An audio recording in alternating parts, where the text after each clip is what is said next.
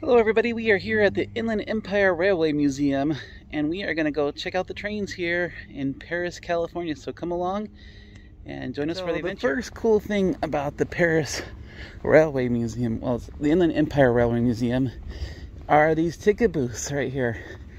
And so if they look familiar to you, they should. Maybe you've gone to Disneyland. These are the old ticket booths back before there was a parking structure. And back before there was Disney's California Adventure, these were in front of the parking lot, and these were the ticket booths that you would buy your tickets for Disneyland tickets.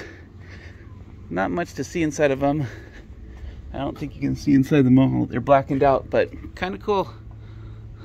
It's a Saturday here at the Inland Empire Railway, the Southern California Inland Empire Railway Museum. I don't know, they keep on changing their name.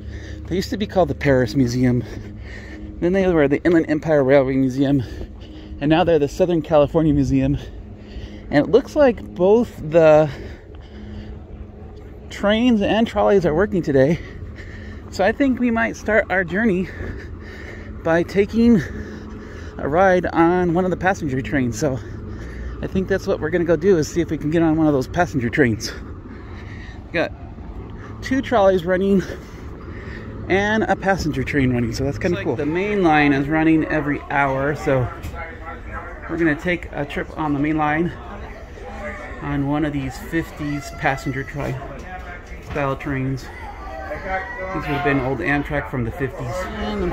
And we're off. It looks like we're gonna go backwards today, so we'll go out and back on this line and see the sights on our first train ride for the day.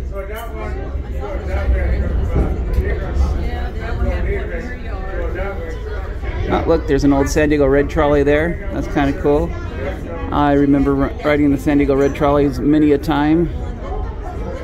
It says Petco Park on the top, but these would also be the ones that would go down to San Ysidro. So kind of cool. Now it looks like we're going forward on the train, so we're going to go to the other side and see where it goes on that side. You can see the Middleton Museum in there. That had used to have a lot of dining equipment inside. We just got off the main line here, and that was a fun ride. And this one leaves on the half hour, so we might be going on that one next, and just seeing what's different trains that we can ride today. They're the same Metro line cars that are on the Metro line today in LA. They're still operational. This must be an older one.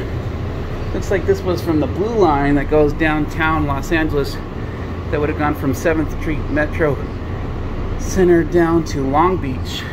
So it's kind of interesting which one this would have been. This particular train must be pretty new because the advertisements are pretty new on it. Looks like it was used for the Blue Line and the Expo Line. And it's interesting, you got to take a stairway down. Coming off that stairway there, I never realized how high up these metro lines are from the station, but you never notice because when you're at a regular metro line station, you just walk right there. So that's what they're talking about when they say mind the gap. Now we're going to try to ride one of the older trains here, the 1201. So according to the sign here, this particular train was built in 1921, and it was built for St. Louis by the St. Louis Car Company, and then it went to Los Angeles and was down in Los Angeles, and then it was part of the Los Angeles Transit Line until 1955, and ended up here in the museum in 1958.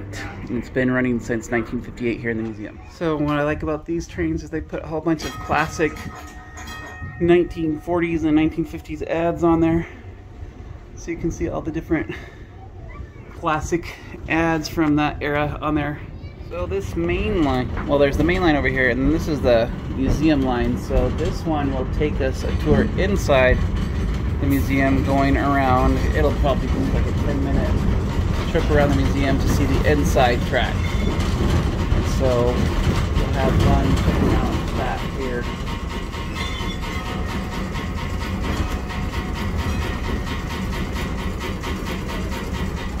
Prices for the day pass. Children under 5 are free. 5 to 11 are $8. Adults 12 and older are $12, and families are $40. Or you can get memberships too. And there's all sorts of pins and t-shirts that you can get inside the gift shop. Back here was a storage house for the railway. This is actually the real Pinacati station right here. This is what they would store stuff. And basically this station here was just a supply line for the mountains. They would collect different minerals from the mountains out here, and then they would bring it in here to Pinacati to get to the main line. So there's the 3100 that I was talking about. That's getting ready to go on to the museum line today. And we'll go into the Los Angeles Railway house right now and check out the other trolleys inside. And here they hold all the trolleys that used to be part of Los Angeles. The most interesting to me right here is the Descanso trolley that used to be a funeral trolley. So this used to go out to the cemetery by the bay. And on the side here, it's kind of cool. You can see where they would store the casket. So that's kind of interesting. And I guess the concept is you could ride along with your loved ones out to the cemetery. Interesting trolleys in this warehouse here. Unfortunately, a lot of them need a lot of work, but I guess that's what donations are for. Here we have an 1873 trolley car built from the trolley car from San Francisco. You can see where it would connect there to the main line, and you could ride the rails. This train is from 1910, and it's kind of cool. It is a Japanese trolley, so kind of cool that it came from Kyoto. So very nice plush seats inside. This trolley's job was to be what they called a termite squasher. And so what they would do is they would sprinkle the rails with sand, and then that would keep the slicker slots of the slicker parts of the railways dry so that they wouldn't have any problems on the rails. We're into the Grizzly Flats Railroad shed, which is home to the Grizzly Flats Railroad, which was owned by Ward C. Kimball. So we'll go check that out right now. And there it is, the Grizzly Flats Railway. If it looks a lot like a Disney car, well, it is. It was called Chloe, and she was owned by the famous Ward C. Kimball of Disneyland. And look, they even have an old Disneyland passenger car there. Back then it was forward because it wasn't a side view. The side view only came until 1964 when they added that in for the dinosaur exhibit in the Grand Canyon. Nevada, which is really interestingly drawn because of course it was owned by Ward Kimball, so it has some beautiful artwork on it. Looks like they're redoing the wheels on it right now, so maybe they'll get it running soon. That would be pretty cool.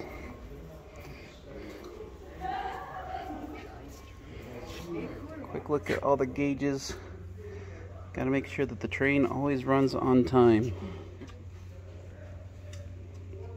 You can see a model of the Emma, Nevada all put together as part of the Grizzly Flats Railway. And there is the pilot that just got restored, so looks like they're just slowly getting it together in pieces, so it'll take them a while.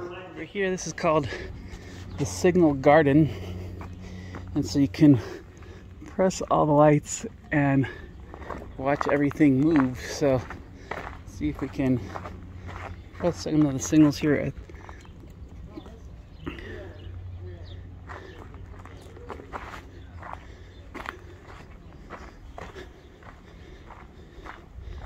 the Quadrant Wigwag.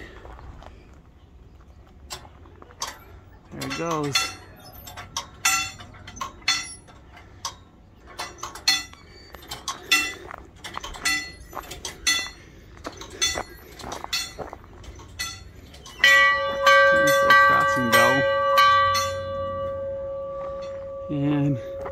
We have a magnetic flagman. There it goes. Banjo signal. Some more colored lights.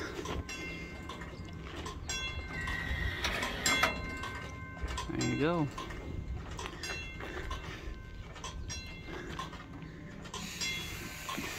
When you just can change the lights. Kind of a fun hands-on exhibit here. And there's the semaphore. That one's not on today.